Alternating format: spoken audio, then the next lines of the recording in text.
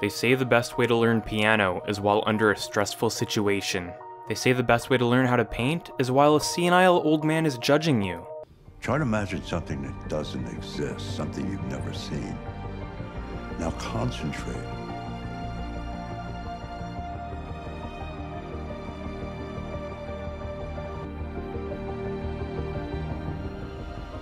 Oh my God. They say the best way to achieve happiness is to watch a Dante Ravioli video. Hello friends, my name is Dante, and today I bowed my head in shame as I took one of the most action-packed games of all time, injected it into my system, and said no! Today I will not exercise my Second Amendment rights. Today, I tried beating Resident Evil 6 without guns. Can you even fight the chainsaw guy without guns? Can the helicopter be taken out without guns? Is Ooga Ooga even defeatable without the use of guns? And will I be able to impress J. Jonah Jameson with my tempo? Not quite my tempo. All of these questions will be answered along the way, so let's jump directly into the journey, boys. Also, I'm really excited for Resident Evil 3's release, and God must have been shining his golden light on me this day, because my friend redesigned some sick-looking Resident Evil posters. It's got Leon and Claire from Resident Evil 2, Jill from the Resident Evil 3 remake, Nemesis and the Tyrant, and overall, it's just a really awesome poster to have if you're as big a fan of Resident Evil as I am. I even got one for myself, and damn son, look at how big that is! Look at how happy I am! Surreal, satisfied lad if I've ever seen one. Anyway, if you want to buy a poster for yourself as well, you can go to radrendering.com and use my referral code Dante, which helps support me. So basically, you guys get an awesome Resident Evil poster, and you get to support me at the same time. I may be a little biased here, but it doesn't get much better than that. Check the description below for all information and the link to the website. Back to the quest! So if it's not obvious yet, I chose Jake and Sherry's campaign because I realized I was going to be getting through most of this challenge using my old meat hook strategy. And guess what? Jake is a meat hook master. Heck, you just look in his general direction the wrong way and he'll start slapping your mom around. He's a rootin', tootin', paragraph flutin', scar-faced cahootin'. But then there's also Sherry. I don't know much about her, but she has a stun rod. So who did I choose? Jake, soy boy of the 9th generation, a real bad boy. The type of guy who isn't the real Slim Shady, but still stands up. Or Sherry, the sweet innocent angel who was arguably a complete psychopath as a kid. I think the answer is pretty obvious. I also chose veteran difficulty. It's kind of like the Goldilocks story. Not too hot, not too cold, I like this temperature, it's perfect. I started my journey as a simple man earning his simple wages through simple means. It ain't much, but it's honest work. This is where Jake really showed his true powers, and goddamn! I could tell that this challenge was going to be a fun one. Sherry picked me up, I practiced some slap attacks, and we were on our way. Apparently I was the cure for mankind. Yawn! And so I was a very important pickle. We emerged into a war zone and I immediately started beating up guys armed with rocket launchers and just overall tested out my superhuman skills. I quickly started to see a problem with bringing fists to a machine gun fight. I mean, what was I gonna do to the attack helicopter? Use harsh language on it? Clearly the best option was to run. There was another problem though. Sherry still had a gun, and there was nothing I could do about it. The lone wolf skill did nothing against it, and she refused to lose the piece. I mean, technically I could have played on 2 players to solve this issue, but... Look, just to settle down any concerns any of you young chaps might have, Sherry wasn't really helpful at all. I did 95% of the work anyway, so her using her little pew-pew gun didn't really affect the outcome either way. So there we were, clinging to the edge of a cliff when the rubble under my feet gave out. Sherry was about to be left behind. I mean, frig her, right? I don't even know who you are! But right before I left her forever, without ever looking back, she said something to me that made me reconsider. This way. She was clearly a smart one, and she'd be valuable to me on my journey. So bleep bloop blop, I booted the ladder down for her, tried flirting with her a little bit over the excitement of dropping the ladder, and to my surprise, my ankle betrayed me. Sherry was right there, and she didn't even help me. I had to climb up myself. There's no I in Team Sherry! I yeeted my partner up to a high place, she kicked down a stripper pole for me, and I arrived at the slowest damn helicopter chase in history. I mean, I was taking my time, but these numbskulls just couldn't shoot me. I was convinced he was purposely missing. Then they just randomly blew up, and I got away. I honestly don't know how I'm still alive. Do not mess with me, humans. Sherry and I participated in the Battle Royale. We failed horribly, and that's when I spotted someone familiar. No, wait. It couldn't be. Sherry and I ran for our damn lives, and I kept trying my hardest to cut her off, but she was just too fast. See, You don't need to run faster than the terrifying demon, you just have to run faster than Sherry. Oh, shit! What the fuck? I don't fucking know! Fuck! Stop screaming! Stop! Something with women! Yeah, run away! You're lucky this window's in the way of me slapping those cheeks raw! Oh, thank God. But you know, something about that boy is bugging me. I just can't pin it down. Anyway, so far so good. Gun usages were at an all-time low, and I was feeling real good. That is, until the strange man busted through the debilitated roof, and right there, that's when it hit me. This man, this thing, was my long-lost son, Ooga Ooga. 37 years ago on a dark and stormy night, I went out to the gas station for milk and told my little Ooga Ooga to stay home. Long story short, I never came back from the gas station and my little Ooga Ooga has been salty ever since. Unfortunately, I didn't have my belt this time around, so he was gonna have to take his beating the old-fashioned way. I don't think you're too keen on this. We'll just have to get over it then, huh? Yeah, get over it already! It was a long and hard battle and my knuckles were starting to turn red, but goddamn did it ever impress Sherry. I was a little nervous here that my slaps wouldn't be enough to take him down. I mean, look at that hulking stud. But the odds were starting to lean in my favor. After taking many beatings from him and pondering my existence in this earthly realm, going to bars and beating on innocent women, and acting very inappropriately out in public. How do you get... May I touch your biceps? I just don't... Ooh. Ooh. Whoa. Whoa, whoa, whoa, whoa. How... Please tell me. I've been working at this for months and... These don't hold up, man. Are you impressed? Oh, God! I was more confident to battle Ooga Ooga. I kicked him in the balls, I uppercut him in the balls, and I dodged every one of his attacks like a total mad lad. Eventually, he couldn't take it anymore, and for my sins, Sherry and I were sent to the underworld. I swear, this mission gets harder by the minute. You know what else gets harder and harder by the minute? My will to live. I tried praising Sherry after a job well done, and okay, I might have been trying to flirt with her just a little bit, but in the end, it didn't really work out. Yes. Yes. Not bad. Not bad. So you're saying that complimenting women actually isn't the best way to get them to like you? That's where the Cher Bear and I came across some terrifying frigging mannequins. Then we met my best friends Chris and Piers, and I greeted them the same way I usually greet my grandma when I see her in the old age home. You are a worthless, friendless, lip little piece of shit whose mommy left daddy when she figured out he wasn't Eugene O'Neill. What did you just say? Aw, gonna cry? Gonna piss your pants maybe? After being as charismatic as Onision and making lots of new friends, I sat there with my homies as we all acquainted with the Stay Puft Marshmallow Man gone wrong. Sherry and I were the only smart ones there. And to be honest, this whole fight was super easy. It was mostly just time consuming. Yes, I know literally everyone but me had a gun and was using it, but again, if these characters weren't armed, I still would have been able to get through this area. I can only control so much, give me a break! After breaking 2 of the aircraft turrets, we made our way to the basement and were faced with an indestructible door. I am taking full credit for that breach. I did some parkour, climbed a ladder, I guess? And the big one was finally destroyed Hiroshima style. Now don't celebrate just yet. Here's where I failed the challenge. We slammed our bodies into the nearest chopper and boy oh boy, Ooga Ooga was upon us. We were doing a fairly good job and anytime he opened a new door in the helicopter, I'd slap him back out. Heck, we even made it to the other chopper, but this is unfortunately where all hell broke loose. We were forced to shoot Ooga Ooga out of the sky. I tried absolutely everything I could to avoid this failure. I waited for 20 minutes on the chopper until time ran out. I forced Sherry to do my dirty work for me. Shoot, I even tried peer pressuring little Sherry into shooting down the steel beasts, but nothing worked and eventually I caved and took down my son myself.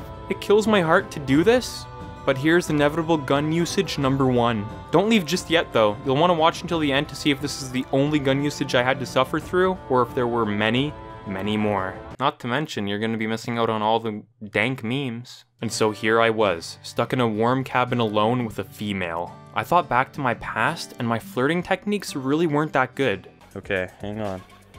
Let me work up the courage to do this. Breathe in and out. Okay. Ma'am, I think you looked like you needed a back massage. Whoa, whoa! It was an accident. I don't condone this behavior. Please, drink up. Be free.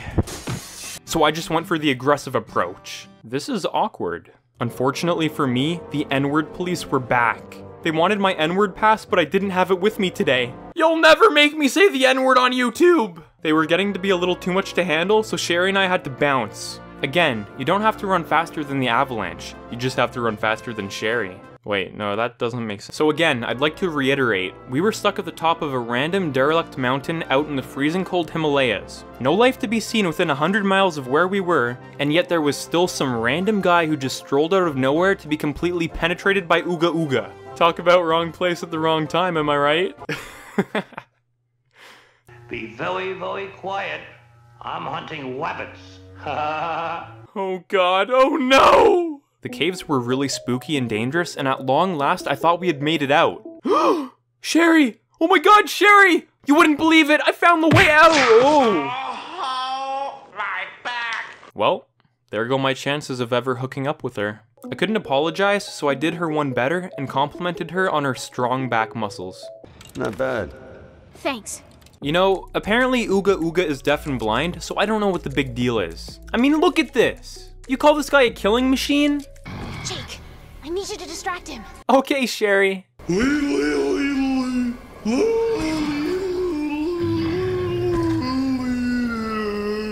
Huh.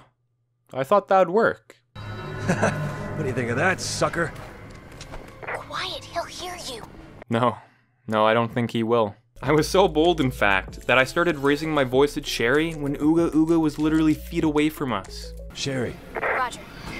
Sherry. No. Hurry up. No. Long story short, he heard me yelling, we gave him a taste of his own medicine, and as his lifeless body hung there on the cold rocky wall, all I could feel was sadness. Did he deserve this? Was I in the wrong? After all, the little guy was only mad at me because I pulled the gas station father card on him. I knew Ooga Ooga was gone forever, but I still asked myself, was it worth it? Was it worth it? We escaped the mountains together, and there was good news, bad news. The good news was, my son was still alive! Hell yeah! The bad news was my son was still alive. After my own son kidnapped me without my consent, I woke up in a naughty boy institution and sadly accepted my fate. I hadn't seen Sherry in months, and let's just say, it put me in a really dark place. Sherry, now I know I was wrong. You messed up, and now you're gone.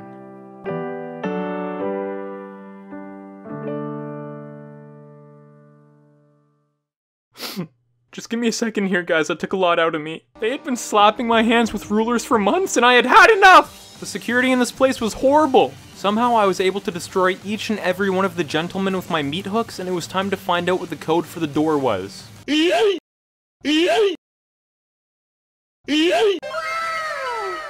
Are you kidding me? There's no way that's the code. This place has the worst security in the world. Oh god, Jake, look away!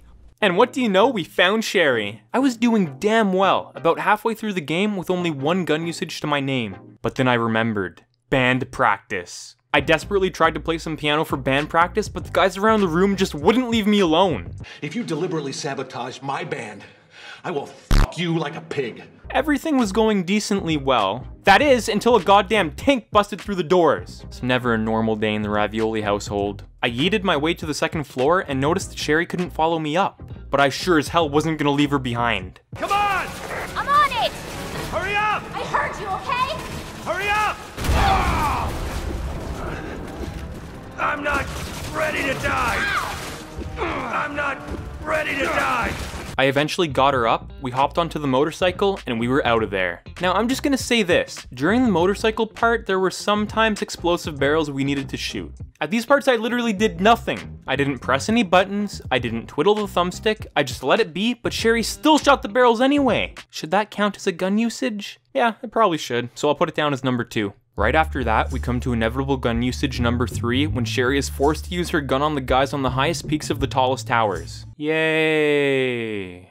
Everyone else was fine and easy to deal with, but of course those 4 jerks up on high places had to hide from my slap attacks. But get this, we could destroy the helicopter without guns. 4 weak boys who probably drink almond milk for breakfast? Nah. One big heavily armored helicopter boy? Aw yeah. I'm not completely sure how it works, whether it's timed or random or what, but all I did was run around like a dummy, grabbed onto the helicopter's rope the first chance I got, Get to the chopper! made my way to the top, and started slamming my foot down on the chopper's windshield. Apparently Jake wasn't hitting them leg days quite as often as he should have, so I was just standing there wasting my time on the helicopter looking like a complete idiot in front of Sherry. As angry as I was, it was kinda peaceful up there with my boy. No, really though, I think all you have to do is grab onto the rope once, get knocked off, and then wait out the helicopter to crash. That's my best guess, but hey ho, we actually took the helicopter down without the use of guns. But Chris used guns to take it. Shut the hell up! Downtown wasn't too bad. I fought some terrifying monsters, slid across tabletops for no other reason than to look cool, and all of a sudden I found myself face to face against the big man himself, the chainsaw guy. Now this guy was a tricky one for sure. But as always, there was a good strategy to use against him. Basically what I do is throw myself aggressively onto my back,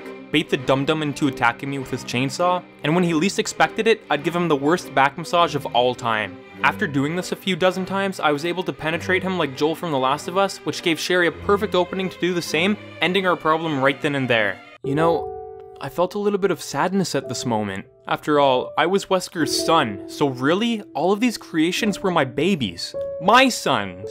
I sat there at my son's funeral, feeling the horrible pain of losing another one of my babies. He turned into a pickle, chainsaw guy. You would have loved it. Speaking of sons, I came across Ooga Ooga again, and he was pissed. But at least he filled that empty void in my heart. As spooky as he was, I wasn't gonna let him run my life anymore.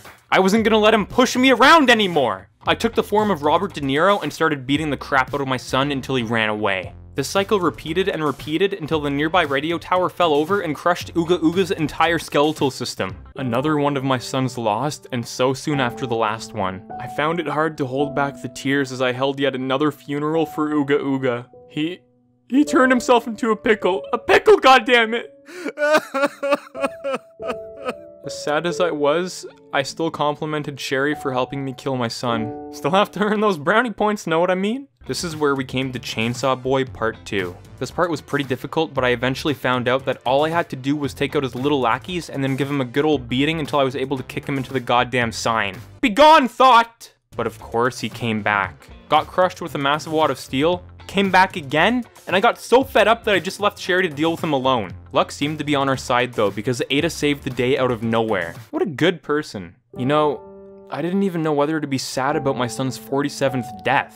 I was sure he'd be back again at some point. This stuff was really starting to mess with my head. There's not much to say about the lab. The wormy guys were kind of icky and gross, but they were pretty easy to avoid. Then I found out that Chris was my father's killer, and for some reason, even though Jake didn't know his father and found out he was a supervillain, he still wanted to kill Chris over it. Jake pulled the trigger and barely missed Chris. I guess to teach him a lesson or something, I don't know. I'm surprised Piers didn't shoot Jake on instinct, but you know Piers. He's a coward. A bit of dodging guys with rocket launchers later, Sherry and I finally came to the final battle arena of the game, the super hot fire room.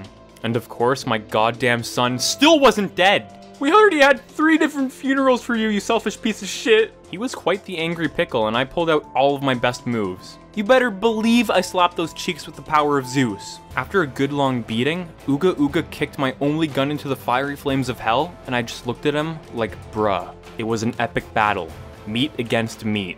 Slapsticks against slapsticks. And sweaty bodies against sweaty bodies. At one point, I thought it was all over. I was getting dizzy and I knew I'd be knocked out with the next punch. So I pulled out my pro wrestling moves, beat his meat in a totally wholesome way, and finally slapped him to his death. I watched in agony as we held my son's last funeral.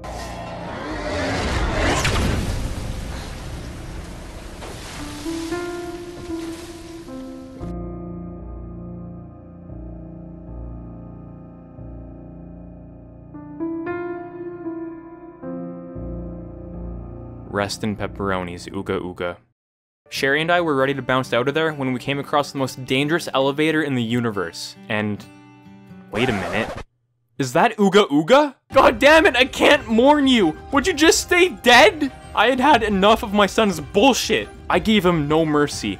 I whipped objects at him, sent harsh language his way, and finally pulled the trigger on him with Sherry. It killed my soul to pull that trigger, not just because Ooga Ooga was my facially challenged son, but because this brought us up to a good 4 gun usages. Was he finally dead and gone? Would he be back in another 3 minutes? I didn't know. Moral of the story, don't buy milk at gas stations. God! But hey, there's a silver lining to this whole thing. Sherry and I finally progressed to the grade school level and held hands. Jake, you absolute player! So in the end, did we beat Resident Evil 6 without guns? Unfortunately, no. But as always, it came damn close. I lost many sons along the way, held many funerals, and made lots of enemies. But in the end, Sherry was the only thing that mattered to me. Before you leave, don't forget to check out those awesome Resident Evil posters in the description below. Remember to use code Dante if you want to support me. If you enjoyed this video, subscribe to me because I make gaming challenge videos every week, and make sure to click that little bell or else you pretty well aren't subscribed to me. Just make sure you click that bell. Thanks for watching, check out the many other gaming challenges on my channel, and I'll see you... thick boys! In my next video.